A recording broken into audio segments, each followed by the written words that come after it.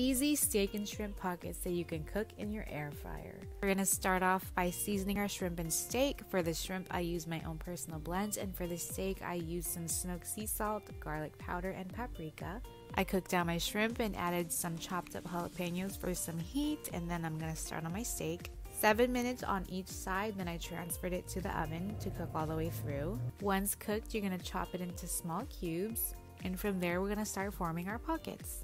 Using the Dynasty brand egg roll wrapper, which you can find at your local grocery store, you're gonna egg wash the inside and outside of the wrapper, stuff your proteins inside, and add some Oaxaca cheese. Fold your pockets nice and tight, and we're gonna cook it in our air fryer at 310 degrees for about 7 minutes. Right now I'm doing a giveaway in partnership with CE North America, and the winner will receive their Professional Series air fryer. To enter, all you need to do is follow the host, tag 3 friends in the comments, and like the last 3 posts.